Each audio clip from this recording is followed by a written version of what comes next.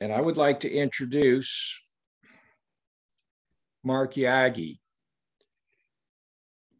Marc is the executive director of the Waterkeeper Alliance, the largest and fastest growing nonprofit solely focused on clean water.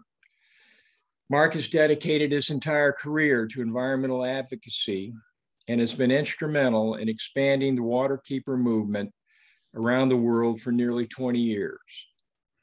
Marc leads with a deep personal passion for clean water and provides organizational leadership by developing strategic partnerships and promoting the Waterkeeper model of advocacy.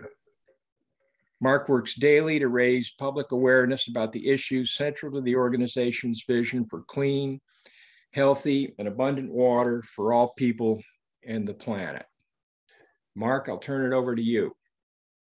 All right. Thank you, John. Can you hear me okay? Great. Well, good morning, everyone, on this cold Saturday, snowy one for me. I'm not sure about where you are, whether it's snowing where you are, but we've got quite a bit coming down. I want to thank you all for having me here today. I'm grateful to John and the whole team at Save the River and Upper St. Lawrence Riverkeeper for inviting me and for all the great work they do to protect the mighty St. Lawrence. There's a great lineup of experts and speakers coming today and next weekend with discussions about sturgeon and invasive species and more. I'm going to kick things off today with a global to local chat about our most important natural resource, which of course is water. Think about it for a moment. Every part of our lives is affected by water. We drink it or we die. We use it to grow crops.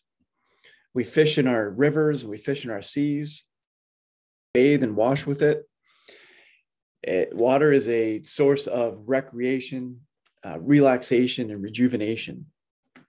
In fact, our relationship with water is so obviously intrinsic to our existence, but yet we often take it for granted. And most of us have powerful memories of water.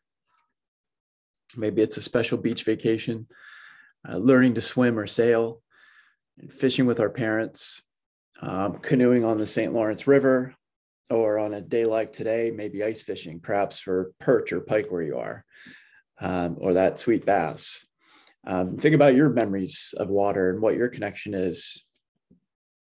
For me, my love of water began when I was growing up in the Susquehanna River watershed in Pennsylvania, where I could step outside my back door and walk for miles. And when I was a boy, I had a golden retriever named Ben, and Ben swam and fished with me. Well, he didn't really fish, but we swam and fished in creeks and rivers and ponds and lakes from May to October. It was after school, it was on weekends, day after day after day in the summer. Really being in, on, and around water was freedom and happiness. And I had always assumed that these types of experiences were shared by everyone.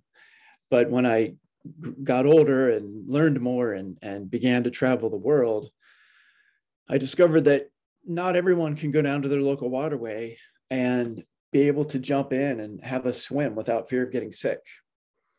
And that not everyone can turn on a tap and draw a cool glass of drinking water that is sure to be free of toxic chemicals. And not everyone can catch a fish and bring it home and cook it without fear of poisoning their family.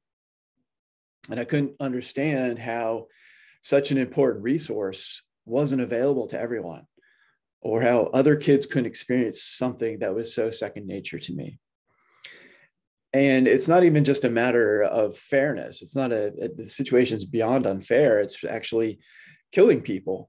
Today, more than 2 billion people worldwide don't have access to drinkable water. Water scarcity affects nearly half the world's population.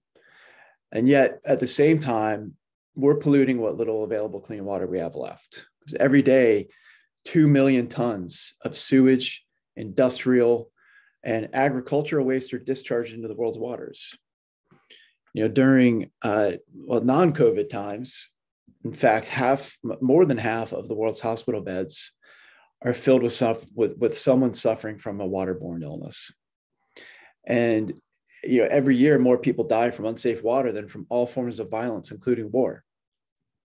And then I'd say, consider this, 3.2 million children under the age of 5 die annually as a result of unsafe drinking water and poor sanitation. It's 3.2 million children. It's leads you to ask sort of, how can we be so cavalier about the ways that water is wasted, the way it's violated, the way it's polluted, the way it's misused and ill-distributed? We would think that the case for clean water would be so obvious that it needs no defense, it needs no advocates.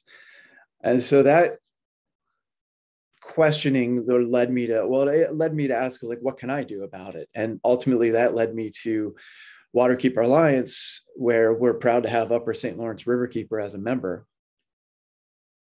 And like all organisms that grow and flourish, the Waterkeeper movement started out as a single seed. It was back in 1966, in fact, where on the Hudson River downstate, a group of recreational and commercial fishermen banded together to take a dying river back from polluters and restore it to its true owners, the people of the Hudson Valley. First, they were known as the Hudson River Fishermen's Association, and later Hudson Riverkeeper. And they patrolled the river, they identified pollution problems, and they forced polluters to begin to clean up their mess, to undo the damage that they had wantonly inflicted. And thanks to these fishermen and the laws they helped put on the books, the Hudson River is now recognized as an international icon of ecosystem revitalization. And today, out of that seed that grew in the 1960s, Waterkeeper Alliance is a global organization uniting more than 330 waterkeeper groups in 48 countries on 6 continents. And combined, those groups, including Upper St. Lawrence Riverkeeper and all around in 48 countries, combined, they're employing more than 1,200 advocates protecting waterways. In fact, we have more advocates on the water than any other organization in the world. There's waterkeepers now in China and India and Ireland and Bangladesh and Sweden and Kenya and Australia, Colombia, Mexico, Peru, and beyond. And that includes your Upper St. Lawrence Riverkeeper, who's out protecting and preserving and restoring the Upper St. Lawrence River, I think, as they say now and for generations to come. And Waterkeeper Alliance is locally based clean water organizations. Now, these groups like Upper St. Lawrence Riverkeeper in these 48 countries are patrolling and protecting about 3 million square miles of watersheds around the world. And it's for approximately 750 million people and counting. When people ask what a waterkeeper does, I say they stand on the shoulders of those Hudson River fishermen in the 1960s. They identify a problem and they use citizen action and science and law to solve it. And really drawn from different languages and different cultures, and different religions, and different legal and political frameworks. These are dedicated women and men who are out fighting for a world where everyone can drink from their local water source without fear of ingesting toxins, where people can catch and cook a fish without fear of being poisoned, and where children are nurtured by water, not sickened by it. And now, on top of this, of course, we confront what Pope Francis has called the existential crisis of climate change, which is altering the chemistry of our oceans, the character of our coastlines, and the timing and intensity of rain and snow, wreaking havoc across the planet. We see that interface of water and climate. Really, climate change is a water issue, and we see that interface through the work of our waterkeepers, whether it's in Ladakh, India. Our Himalayan glacier waterkeepers will tell you that over the past decade, things have turned upside down. It snows when it shouldn't. It doesn't rain when it should. Some of the communities there have had to be relocated due to drought, while others have been forced to rebuild after devastating floods. Or in Mongolia, our Tool River waterkeeper reports that drought is forcing more and more people to migrate from the countryside into cities that aren't equipped to handle the population growth. Or back here in the US, our Puget Sound keeper in Seattle sees ocean acidification threatening a $270 million a year shellfish industry. Or in Louisiana, they've seen the government remove the names of more than 40 names of places on maps that were because those places no longer exist, except in the memories of the coastal residents who saw that land disappear. And I think you see it where you are with dramatic changes in water levels or perhaps changes in waterfowl migration patterns. And there are a lot more examples like that, but we can see there's a common theme of climate and water being so interconnected. And certainly have a lot of those stories of doom and gloom about climate and water. But of course, there's also hope. To me, I would say, make no mistake about it, that humanity has the ingenuity and the ability to solve these crises. And for us at Waterkeeper Alliance, we believe that highly trained, effective local leaders like our waterkeepers, like your Upper St. Lawrence Riverkeeper, are critical to this work.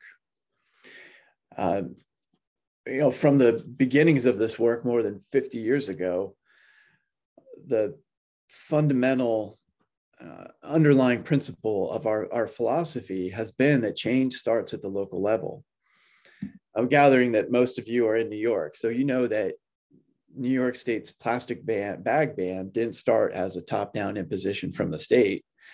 Rather, citizens, after becoming aware of the plight of plastic pollution, they took action in their local communities, and they secured local bans on plastic bags. And then other communities replicated that success until the issue of a plastic bag ban reached a tipping point and drove the state to adopt a statewide ban. And similarly around the world, decisions about vital issues like energy sources and transportation options and land use and zoning are most often made locally. And as a result, it can often be easier to get things done locally. Because local action can be tailored to the people and the culture of the community. It involves a shared decision rather than a top-down imposition, and it makes it easier to hold local decision makers accountable.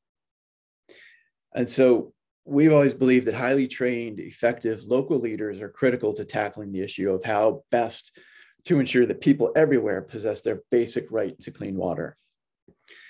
And I'm inspired by the waterkeepers around the world who are fighting daily, putting at risk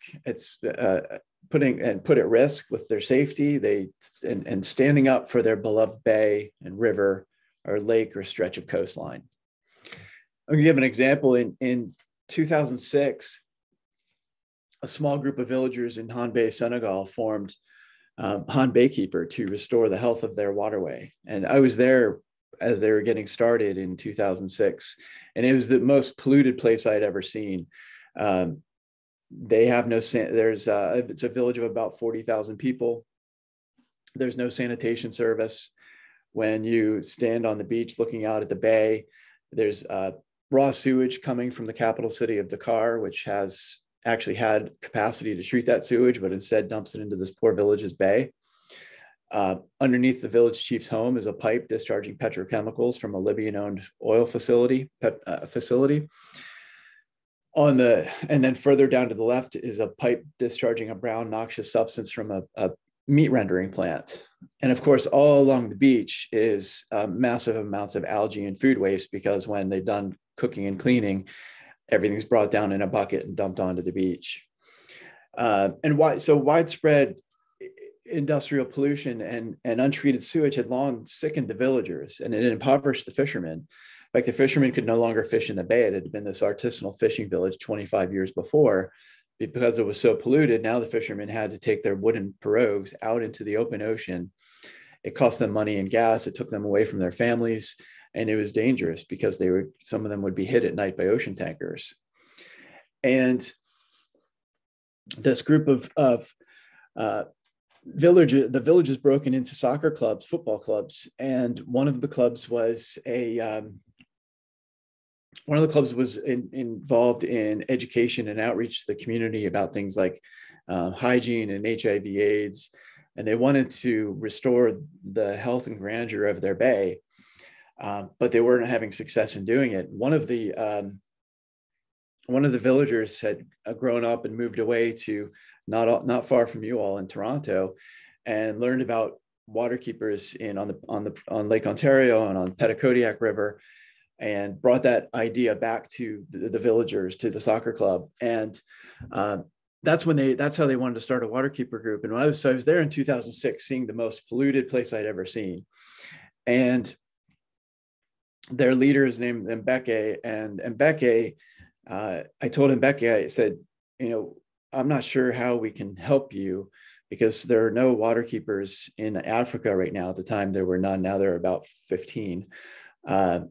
We don't have anybody on staff who speaks Wolof or French, and I'm just not sure how we're going to be able to help you. And Mbeke said back to me, he said, well, look, the water keepers have created an international reputation. You'll give us credibility.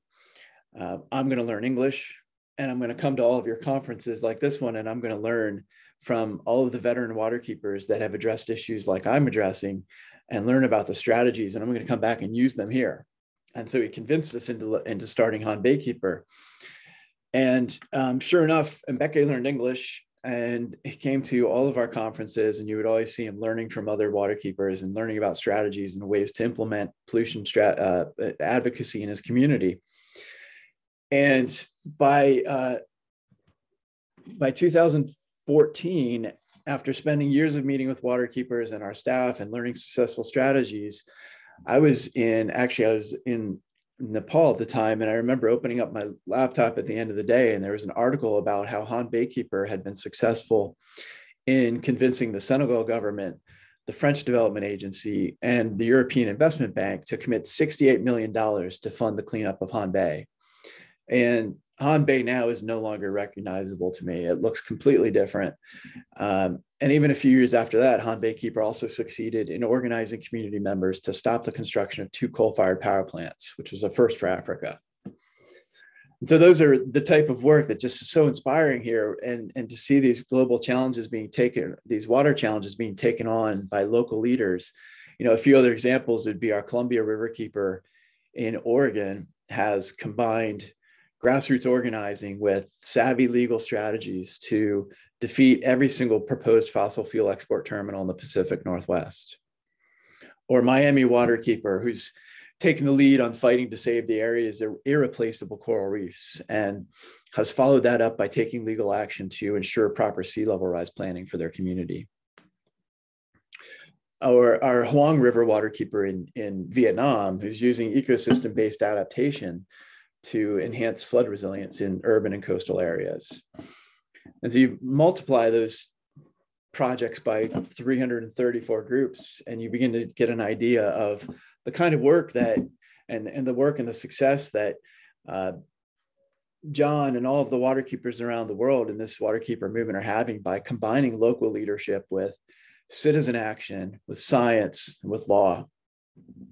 At the end of the day, really, it's apathy and non-involvement are the ultimate enemies of positive change and meaningful progress. And if you care about the future, being a bystander is not an option. And we really have our own reasons individually of why we want to be part of the solution. And I always want to encourage everyone to think about your reason. Why is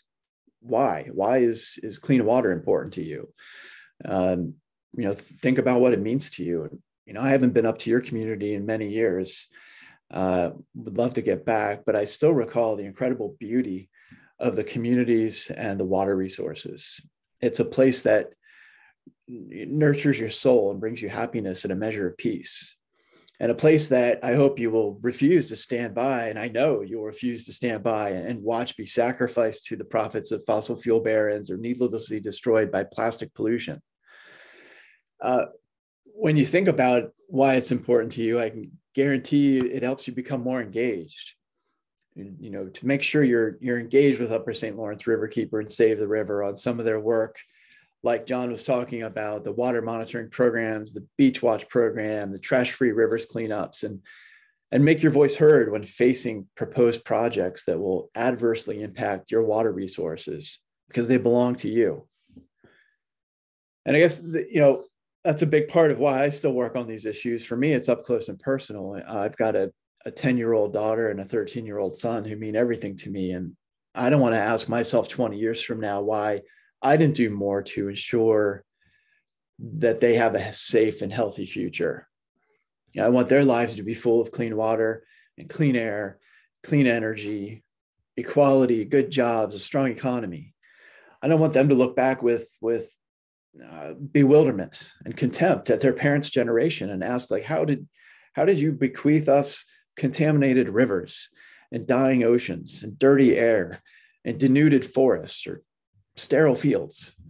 We owe it to these future generations to give them a better world than what we inherited, and not a world where we don't have enough water to drink, or a world where there's more plastic in the ocean than fish.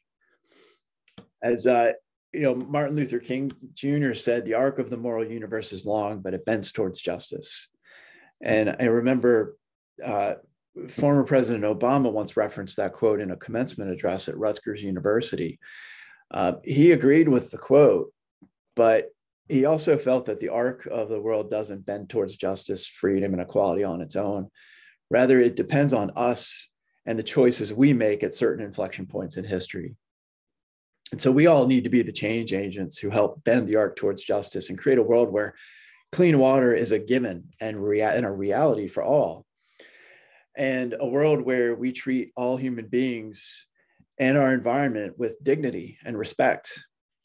And I'm grateful to be here with all of you and to learn from you. And it's been such an honor to be here today. And I don't know if John, if there's any questions or anything, but I'm really grateful to be here and want to thank you all for having me, and thank you for all the amazing work that you do. Thanks, Mark. I just want to hop on and say, if anybody has questions, on the bottom of your screen, there is a Q&A box. So feel free to insert them there. I'm going to hand it back over to John. Okay, and Lauren, I think you have a couple of questions for Scott, if you want to go ahead. For Mark. For Mark, I'm sorry. The first question that came in is, what's the best recovery story from the Great Lakes, or the location that holds the most promise? Well, that's a loaded question, because if I don't say the St. Lawrence, then I mean, John's going to shut me off the Zoom. I think that the greatest story of recovery, I mean, I think the one that I've experienced, because I've spent time there and I haven't spent time with you all up in Clayton and around Clayton, was seeing the change to probably the Buffalo and Niagara rivers up close with our Buffalo Niagara waterkeeper. Everyone knows, well, not everyone, but I think it's fairly widely known as the reputation of, Love Canal and just being sort of the genesis of the Superfund law and hazardous contamination. And to go up there and see the way that they have revitalized their downtown waterfront and the work that's been done to with shoreline restoration and beautifying the waterfront and getting people out there has been really amazing to see. Because I was there maybe 20 years ago, and then back about 10 years ago, and then another 5 years ago. And it's really noticeable and really interesting to watch. I won't pretend to know the threats to the Great Lakes region anywhere closely as well as you all do, but it seems like the question was about threats too, right? Mm-hmm. I think that, I read and learn from our waterkeepers in the Great Lakes a lot about the invasive species, which I'm really interested in hearing about later today as one of the issues. And then I just, I guess, worry about the referencing back to the point about waterways being misused and ill distributed, and the impact that the interface of climate change with water and the massive sort of misallocation of water in the West, in the arid West, and the drought affecting that, and the concerns that there's this people out there that are going to want to stick a straw into the Great Lakes and send it elsewhere, when really what they need to be doing is enhancing their conservation techniques and really doing things like water reuse. I think that's going to be one of the things that's we've got to force to be a trend is water reuse. You know, in Southern California, 19% of the energy that's used in the state on water is just from moving water around. And so Southern California is getting its water from the north. It's being piped down with lots of motors and pumps running, and then draining it also from the Colorado River. And people in Southern California, you know, brush their teeth or get a glass of water and use their water, and it goes out into the ocean. It's like a one-time use, when what they really need to be doing, and I know our LA waterkeeper and other waterkeepers in Southern California are pushing for this, is to recycle it and reuse it over and over again, instead of just sending out into the ocean. And when you do that, it's got great climate change mitigation, and it's got climate mitigation, it's going to create jobs, and it's going to create water security and lessen the threat of other places that do have abundant water from being, you know, a straw being shoved into them. Thank you.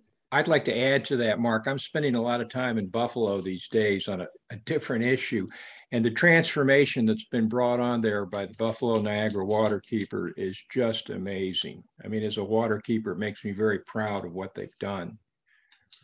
Yeah, 100%. It's really great. There's another question that came in. It's a multi-part question. How big of a problem are livestock feed producers for the water quality of the Great Lakes and the St. Lawrence River, and what is being done about them? That's a good question. I know, I mean, I'd defer to John on that, because I don't know about your local, about the local issue. I know that, you know, industrial agriculture is a huge water quality problem across the world. In particular, part of our focus has been on hogs and poultry operations. And, you know, the biggest issue is that there's no waste treatment, and that's what's causing fish kills, and it's poisoning people's drinking water and the water that they recreate in. The biggest problem being that the way that the industry was very smart, in that they set up a situation where these big industrial or ag companies like a Smithfield or a Tyson, they contract with farmers to grow their animals. And the way they've set it up is they pay these contract growers a small amount of money to, you know, shove all these animals into a confined situation, and they have to follow specific guidelines on the hormones that they need, how much hormones they need to give them, and how much various different medication they need to give them, and to grow them to a certain size as quickly as possible. And the smart thing of what they set up with that whole thing is that the corporation owns every bit of that animal from, let's say, snout to tail, except for the waste. They've made it so they don't own the waste. They own everything else about the animal, but the waste that comes out of it. So the poor contract grower, who's not getting paid very much, has to deal with the waste. And what they do is they put it out into big lagoons, like big Olympic-sized swimming pools, which then, when there's heavy rains or hurricanes, it overflows, goes into the waterway, it breaches, it leaches out into the waterway. They apply some of the waste to the fields as fertilizer, but they don't follow the rules about not doing it a certain amount of time before a big storm is coming. And that's destroying a lot of the waterways around the country and around the world. But I would defer to John about specific on St. Lawrence. Yeah, I just would say that was a wonderful answer, Mark. The problem that we're seeing is a heavier concentration up along the Great Lakes, but nevertheless, it is a problem along the river. It's a problem in central New York, and it's an issue that's going to have to be addressed, because the pollution that it's causing is significant in the waterways. Yeah, and I should have added the thing that also the thing that was ingenious about making it so that they don't own the waste is that they've made it so that they're not an owner or operator of that contract farm. And right. So what we've been trying to do for years is to create what's called integrator liability that would establish that Smithfield or Tyson or whoever it is an owner and operator. But it's incredibly difficult to do legally and incredibly expensive. And you're going up against one of the most well-armed PR and legal machines on the planet. And they very quickly paint you as anti-family farm and spend tons of money in the press to and in the halls of the state legislature to keep it from happening. Yeah.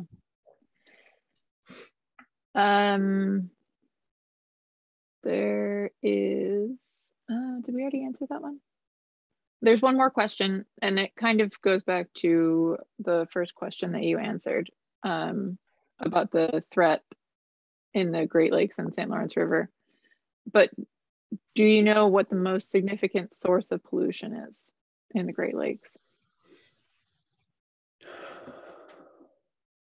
Probably depends on the water body, I would think, right? Because I know that's one of the things that's so interesting and challenging of being at Waterkeeper Alliance with 334 groups around the world is they've all got so many interesting issues that they're working on.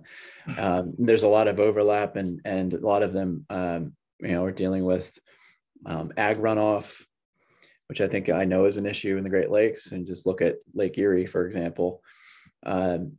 Stormwater is pretty common among everyone. Plastic pollution is pretty common among everyone.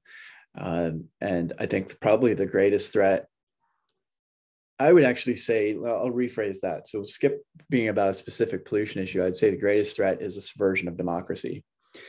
And that the biggest threat is when the polluters are in the elected officials are in the pockets of polluters.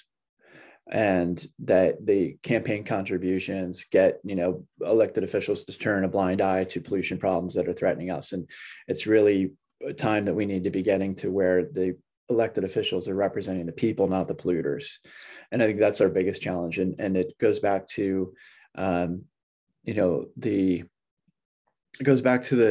public citizen Supreme Court decision, which allowed corporations to contribute to campaign contributions. And it's almost like, I think that's one of the things we're lucky with the Clean Water Act is in 1972, it's almost like Congress had a crystal ball and could predict the increasing sort of campaign contributions swaying the way that officials will look at pollution problems. And they created the citizenship provision, which allows anybody who's here today to take a polluter to court if government's not going to do its job. So, if you're out you're out canoeing on the St. Lawrence and and it's something you enjoy doing. And one day you see a pipe that's discharging a noxious liquid and you go and find out where it's from. And you tell them that, they need to fix it. And they say, yeah, thanks, bye-bye.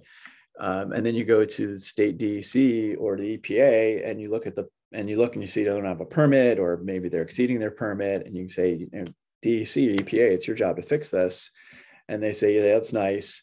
Why don't you go away? You can go and enforce the law because your interest in use and enjoyment of that waterway has been impacted by their pollution. And so I think sort of subversion of democracy is really the biggest threat we have regarding pollution in this country and in many other countries, in fact. I'd like to add in there, I didn't expect that answer. But no, it's a wonderful answer, because on the St. Lawrence River, I think everybody on here knows we're the receiver, I guess, of all the water from the Great Lakes, and it all comes down through. So we're affected by all the pollution problems. We've been fortunate in that we haven't seen the big algae blooms yet. But we certainly have seen all the microplastics. We've seen the classic sewage pollutions. We've seen one of the most horrendous oil spills in history. Another aspect of living in the Thousand Islands in the St. Lawrence River area is the beauty of it. And it's still fairly pristine. When we started our trash-free river cleanups, I think it was Buffalo Niagara just cautioned us that we ought to be telling our participants to be very careful about needles and syringes. And we all sort of looked at each other and said, I don't think we've ever seen a needle or syringe out in the waterway. So that's the difference that water keepers of only a couple 100 miles away face right now in pollution. But anyway, I mean, I think your answer was a wonderful answer. I never would have thought of answering it that way, Mark. Well, I should clarify too. I don't want to try to indicate that it only started with the Citizens United case. I call it public citizen, actually. Citizens United case. I mean, that this has been happening obviously way before that. I think it's just sort of accelerated more with the coffers being opened up. But going back to that, when I was just giving us a little brief genesis of the fishermen on the Hudson in the 1960s, one of their first big cases was against Penn Central Railroad, which was discharging millions of gallons of oil into the river, and it was blackening the beaches and it was making the fish taste like diesel. And they couldn't sell. The fishermen were upset because they couldn't sell the fish at the Fulton Fish Market anymore. And so they went out and gathered evidence of Penn Central Railroads polluting the river and it being a violation of the Rivers and Harbors Act. And they went down to the Army Corps of Engineers in New York City, which the Army Corps of Engineers was the regulatory authority for the Rivers and Harbors Act. And they went in and talked to them. And the response they got from the Army Corps of Engineers was, do you know who's on the board of directors of Penn Central Railroad? We can't do anything to them. Like that was it. You know, it's okay. Just spill millions of gallons of oil into the river. We can't do anything to them because they're powerful and important. Wow. Well, Lauren, any other questions for Mark? That's all I have right now. Thank you, Mark. All right. Well, Mark, before I let you go, I know that we had the opportunity to have your parents up here in Clayton last year, and they got the chance to go out fishing with Jeff Garnsey. And everybody knows that there's no better advocate for the river and the health of the river than Jeff. So I hope they had a great time. And I know if they were with him, they heard some great stories and saw some wonderful scenery. They loved it. We were just talking about it recently. They loved it so much, and I think my father probably proved to Jeff that he's just that he's as bad of a fisherman than I am. But I still don't give up. I still keep going out. Well, we hope you'll come up and bring your family up here because we'd love to show you more of the river. Would love to. And thank you for all you do. I mean, I think we all think Water Keepers is a very powerful organization, and we're proud to be a part of it. Thank you. And I'm so grateful and honored to be here today. And I'm going to stick around because I want to listen to about sturgeon and invasive species.